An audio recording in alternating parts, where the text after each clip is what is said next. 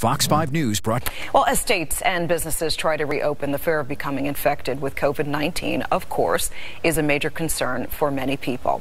But as our Jody Goldberg shows us, one local company is hoping that a high-tech device could offer some much-needed reassurance.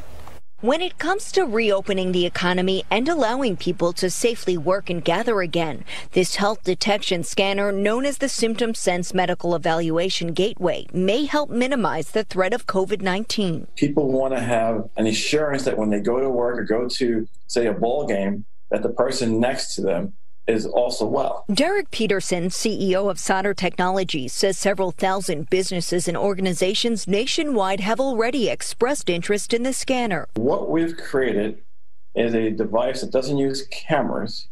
We're using proprietary technology that is allowing us to get heart rate, respiratory rate, blood oxygen level, and also temperature. Sensors use ultrasound to calculate a person's height to properly calibrate the scanner. And similar to a security checkpoint at the airport, someone will man the medical gateway that could potentially scan up to 1,000 people an hour. The cost, $35,000. At the end of the day, it's all about making the world safer. And if that's the new norm for now, I will definitely be down to do it. Dr. Fred Davis says it could be an efficient tool, but it's important to remember when it comes to COVID-19, a quarter of the population will present asymptomatic. Even upwards of 3 to 5 days before they are developing a fever, they can be infected and pass on the virus to others. And I think that's something will be missed here. A metal detection option can also be added to provide all-in-one access when we return to the new normal.